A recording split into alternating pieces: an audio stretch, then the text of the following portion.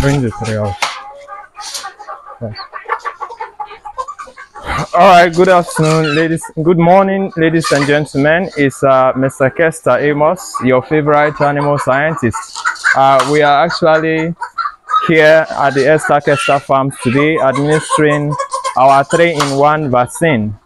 Today is the 16th week of those birds, and usually the 3-in-1 vaccine is administered between the 16th to the 18th week. So we are at the middle of the 16th week. So therefore, we are administering the 3-in-1 vaccine. So this is the vaccine I have in here. And of course, this is our automatic syringe. So all you need to do is take a shot, and that's it.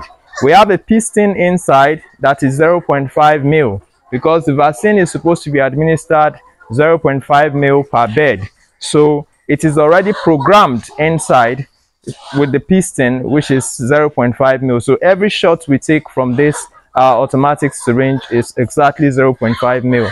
So this is more effective because you don't need to go through the troubles of trying to make sure you don't overdose or underdose the birds. So the dosage is already regulated inside the syringe. So this is the vaccine itself in the scope. So we have been doing the administration all morning. Usually vaccines are administered at the cool hours of the day, very early in the morning or late in the evening, the early hours of the evening rather. So this is very early. We are still somewhere around 8 o'clock this morning, so we are giving the administration. So this vaccine is injectable. We can administer it via 2 routes of administration, through intramuscular by the thigh muscle or the breast muscle. Then it can also be administered subcutaneously via the flesh behind the neck of the bird. So we kept 3 birds to give this administration, so you can see how to administer the 3-in-1 vaccine.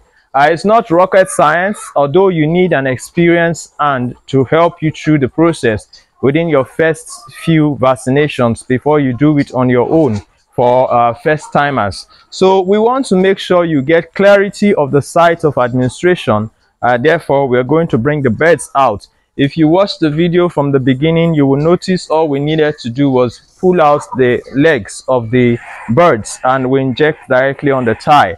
But for you to see exactly the site of administration, we're going to inject in the thigh and also the breast muscle and subcutaneously on the neck. So we just want to make sure that you understand the process of administering the 3-in-1 vaccine. And of course, the content of the vaccine is for Newcastle, infectious bronchitis, and also the egg drop syndrome. So that is why it is called 3-in-1. So without taking much time, we are going to start. So you move closer the camera, please.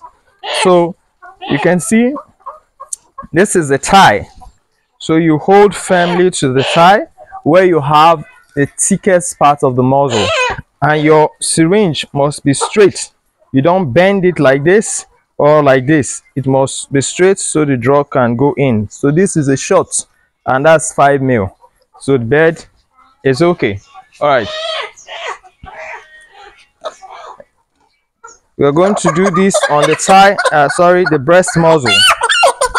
I think you need to hold one at a time.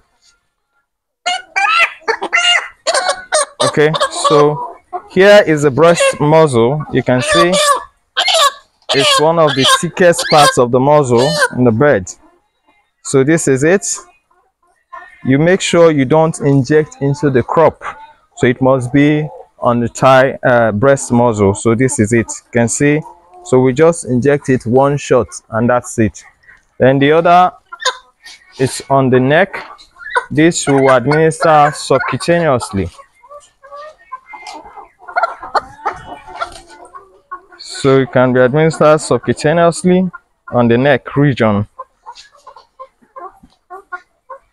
So you can see how the syringe is slanted because we are putting it exactly under the skin, not into the muzzle. You don't have much muzzle under behind the neck or on the neck of the bird. So you see it is just slightly. Please come and see. You can take a look at it. You can also see the syringe visibly from the external parts. You can see it's just under the skin. So we administer the drug and that's it. So that is how you administer the 3-in-1 vaccine.